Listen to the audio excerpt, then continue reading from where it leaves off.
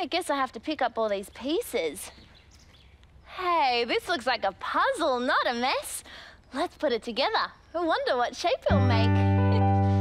Curvy and smooth, bendy or round, all sorts of shapes and sizes can be found. How can I fit them together the right way? It's a very tricky puzzle to finish today. That doesn't look quite right, does it? It doesn't look like anything at all. Lots of red pieces with curvy edges.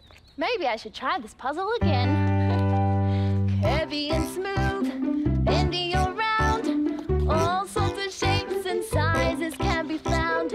How can I fit them together the right way? It's a very tricky puzzle to finish today. There, the puzzle is finished. Hey, I know that shape. That's a round red apple. Yum! Behind this little curtain there's a certain little thing, a certain something hidden from my eyes.